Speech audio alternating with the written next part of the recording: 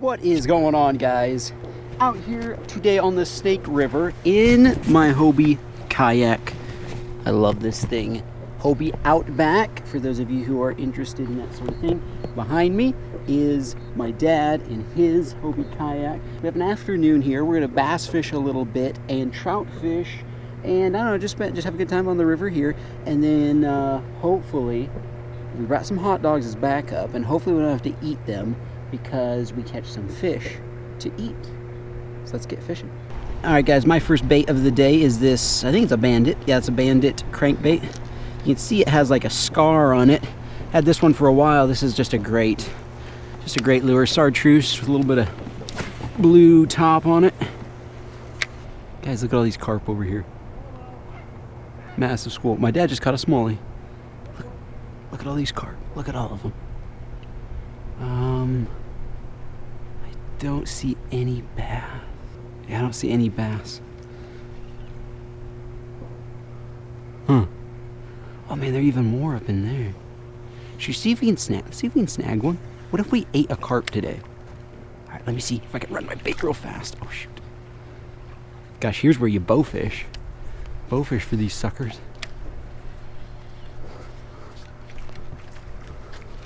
Look at all of them. Tons of them, guys. Whoa, and I'm right in the tree. That is a nice smallie. Guys, check that out. On a, yep. On a crankbait, we got lunch or dinner. Well, at least for one of us. Yes. Very nice. Excellent. That'll eat. That will eat. Let's try them. All right, let's do it. Well, guys, I just got out of my kayak, and there are two pops. There are two huge crawdads right here. Two giants. Just sitting out, not even under rocks. Oh, shoot. Okay, so there's, well, he went under a rock. Oh, all right. There are a bunch of crawdads out, guys. We might have ourselves a crawfish boil. There's another craw. They're all over. They're not even under rocks.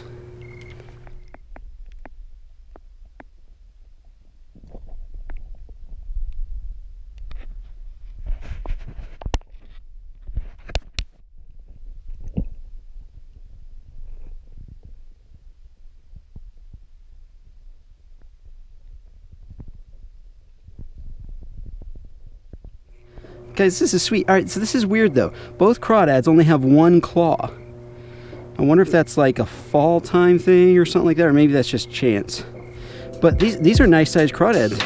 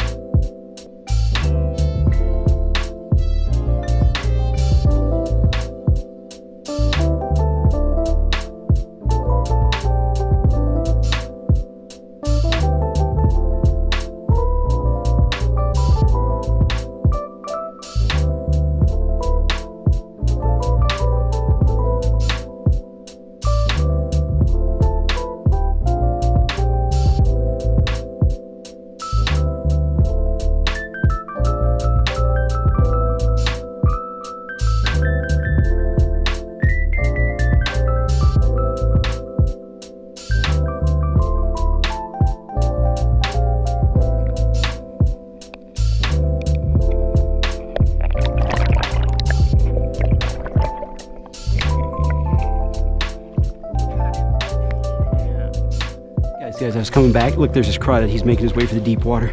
Let's grab him. Boy, they're really fast and active right now. Ouch! This one's got me. Ouch! Son of a gun! He has me.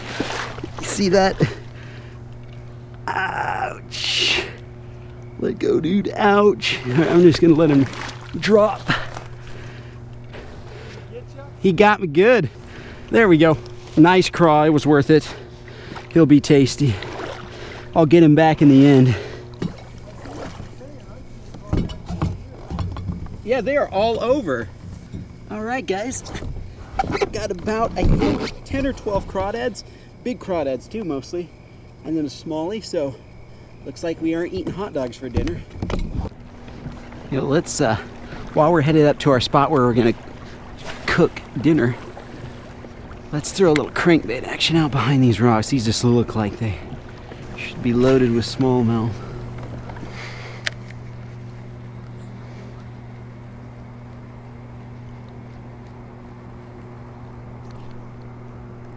I got one, but it's snagged. Oh guys, I got one. It's a big one too, or feels like it. I thought I was snagged for a second. Guys, I got a big fish. This is a good one. Oh, it's a big, it's a largemouth. Sweet. Look at that. Woo! On that crankbait. Got him. Not a giant. I think he may have been snagged because I thought it was a monster. That's still a nice fish. Look at that fish, guys. Beautiful largemouth. Excellent. We're gonna let this one go. I don't know, it's too beautiful. Too beautiful. We'll catch a trout or something else to eat. We need a fish for my dad each, and then we'll eat the crawdads, but I wanna let this fish go. There he goes. We do need another eating fish, but I wanted to let that one go. I'm pretty confident we'll catch another one. You know, now that I've said that though, I've probably jinxed it. All right, let's start the fire. This stuff will get it started real fast. All right, get a big bundle of this will get it started quickly.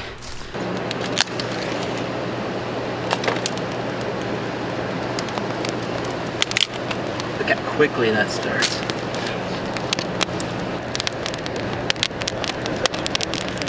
If you're a little bit squeamish, you may want to skip this next part because I'm going to clean this fish here. Let's check out catch of the day here. All right, we got, boy, some of these dudes are fast. So we got two in there. 3, oop, 3, 4, 5, 6,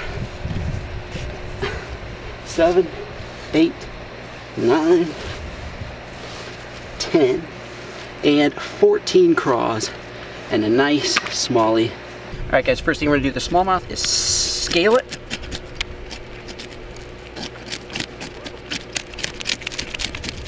I forgot to bring my fillet knife, so we are not gonna fillet this smallie. We're just gonna do a simple gut. I'm gonna cut the head off. Every single time I make a bass catch and cook, there are always a few people who are like, oh my gosh, I cannot believe you cooked a smallmouth. I am unsubscribing from this channel. And a couple of them, I'm like, why? Like, because they're game fish. Which is a funny answer because catfish are game fish, walleye are game fish, crappie are game fish, swordfish are game fish, all kinds of fish are game fish, and yet we still eat all of those. And some people are like, well, they're tournament fish. And I get that. If I had a tournament lake and I had people like eating fish on my tournament lake, I'd be like, oh man. But you know, at the end of the day, that's their business. If they want to keep fish, I don't own the lake. They have just as much right to the fish as I do. And I actually don't keep bass anyway that are on tournament waters, because I fish a few tournaments per year. So I don't keep any bass that are in those lakes and rivers usually. So anyway, there's nothing weird or strange about catching and cooking a bass.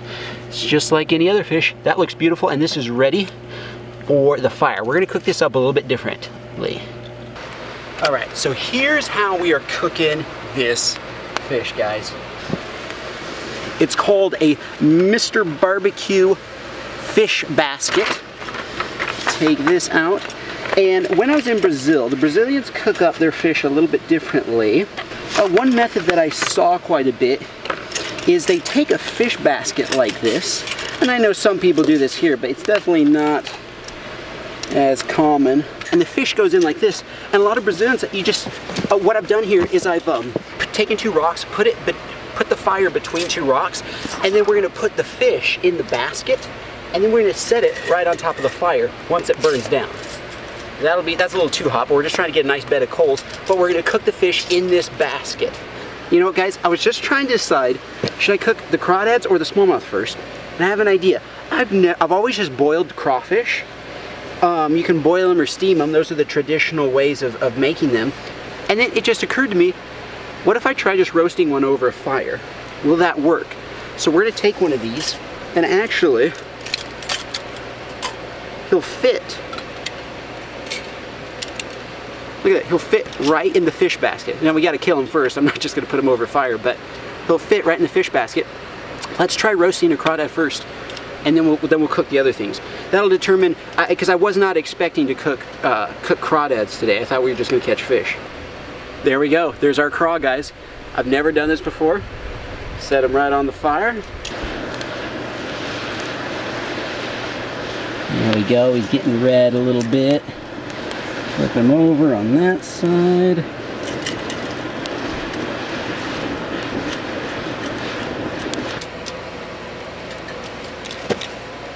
Roasted crawdad. You know what, we're gonna let this cool, and while he's cooling, I'm gonna prepare the smallmouth. So what I'm gonna do here is try to prepare this smallmouth Brazilian style. In Brazil, they use tons of limes instead of lemon, so I got a lime there. And then I have this Southwest Chipotle Mrs. Dash's seasoning. I've tried this one time before, if you guys watch my channel, and it has a really, really nice flavor. And then, of course, whatever. And of course, sea salt. And so I'm just gonna rub the fish down with this. So the flavorings kind of get down in there. We'll kind of score the smallie.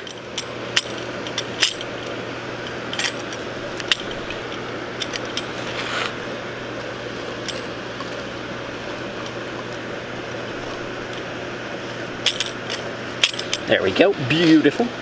And get some salt in there. As know me, I like lots of salt. Then we'll cover it in chipotle seasoning. Oh, that's beautiful. This is stuff, it looks really spicy. It's actually not that spicy. Look at that. That is looking pretty sweet. Take our lime and just squeeze lots of lime over this whole thing.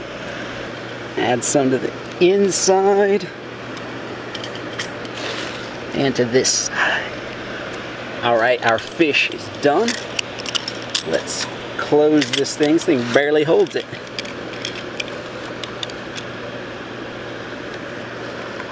There we go. All right, so we'll add the fish. Add the fish to the fire. It looks, that's just gonna burn it. I'm gonna have to let this fresh wood burn down a little bit. You know what I'm gonna do? Let's try the crawdad while we're waiting for this to burn down. Does roasted crawdad taste any good? The moment of truth. I'm sure if I dredge it through butter, that'd make it better, but let's see if it stands on its own merits. Definitely cooked.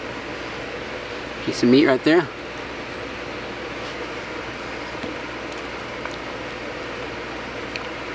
Not bad. Yeah, you know, needs some seasoning for sure. Or like dip it through butter, but it doesn't taste bad. I tried roasting crab over an open fire before, like a Dungeness crab, and I actually didn't even make a video that day because it tasted so awful, and I think it just burned it though. Because then I was thinking, I wonder if roasted shellfish is no good. Let's try the claw. A little bit of claw meat. Guys, that's not too bad. Not bad at all. Roasted crawfish definitely needs a little butter, I think. Fire's definitely burned down enough. We'll set the smallie right on there, and I'll try to keep it at a nice, like, this wood is burning really, really quickly, so it's gonna be a little bit difficult. Cooking over an open fire is always a little bit difficult. I'm gonna add more lemon juice to this thing while it's cooking. Yeah. Boom. Smallmouth is officially done. My old man is out fishing. Do I wait for him or do I just try it without him? Well, I don't know where he is, so let's try a bite of this thing here. Oh man, this just looks, look at this. Does that not look delicious? Bass is always a little bit chewier. That Mrs. Dash's is a little spicier than I remember. Whew. That's good though. I mean, I love the combination of that Southwest and lime. Guys, I'll put links to the Mrs. Dash's Southwest seasoning. That is good. That's a wonderful combo. Lime and Southwest seasoning. Well, my dad did not catch any, but he tried. You're just in time for supper. All right, Pops, you're gonna try the old smallmouth. Got it. What do you think? Now, what's this called? What kind of seasoning? It's like a chipotle seasoning and then with lime, and I fresh lime. What do you think? Goodness, who's back? I know, isn't like that's better than poaching, guys? Normally we poach. Yeah. Normally we poach our bass. I don't know. I mean, maybe you don't have to agree with me just because you're on camera, but no, that's good. Yeah, don't you? I thought that was even better than poaching. Oh yeah. Yep. It's like a roasted flavor too. You know? Yeah, like roasted, and then a little bit of Southwest seasoning to it. Yeah. Oh man. I like that Brazilian food. And it's not. I mean, I don't mean to insult people who can really cook Brazilian food, but it's Idaho, Brazil. How'd you say that? It's Idahozilian food. All right, fellas, I need volunteers. I don't think we're gonna cook all of them. We're definitely gonna cook the biggest ones, though. Some are making a getaway, but I'm just gonna kill them real quick with a knife. All right, all the craws are dead. Flip this over them. There we go. Oh, yeah, get that leaf off there. Stick them right there. I don't want to get them too hot too fast, so I'll let that burn down a second. Just kind of hold them over the flames. All right, guys, I think they are done. Beautiful, beautiful, beautiful. All right, guys, then we put a little butter close to the fire there. Look at that, that is beautiful. All right, we'll flip this open like so. Probably let these crawdads cool a second. There we go. I'm gonna take the biggest one. I know, yeah, you caught him. Look at that guy's big beast. Not as big as that one. If you guys follow my channel closely, got a huge one this few weeks ago. I can't believe you found them today. Yeah, really I was surprised. I think they were starting to burrow down in the mud because they were all around muddy areas. Oh, sure. So they're starting to go into hibernation, but yeah, that was a pleasant surprise. It's been warm though. Oh, poop vein is coming out of mine. I took mine already. I think I did. Adds a little extra flavor. Snake River flavor. Mm-hmm. Oh, that's good. That's really good. Your life. This is the life. Wow. Big meaty claw right there. I should have told you, if you get the tail, I get the claw. That's true. I took the biggest tail and the biggest claw. And the claw meat is always more tender. Delicious. I was worried. I don't know why. I know why I was worried about crawfish, actually. It was because when we tried cooking that Dungeness crab over the fire, I think what it was, the reason why that tasted bad is I just burnt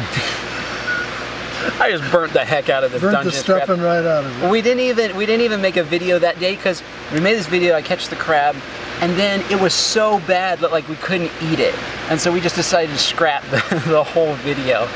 But that was going to be a video, is roasting a Dungeness crab over fire. We'll have to try that next time, but control the fire a little bit. Yeah. I may or may not have burned it. Yeah. This is good. This is really good. Man. We got to remember this. I'm sorry, we only cooked 6 of them. Yeah, why did you only catch that many? Guys, what would you like to see me catch? Oh, that is the raw knife. I was about to use the raw knife to eat. Anyway, guys, what would you like to see us catch and cook next? Because roasted crawfish. It's the bomb. Wasn't even planning this. Guys, I got this roasting thing. This was, I think it was $5. $5 at a Winco. So, if I find them online, I'll put a link to them. Well guys, cooking Idahozil style works. It's very, very tasty. We will be doing this again. Thank you. Yeah, you can see how good it is. Anyway, thank you so much for watching.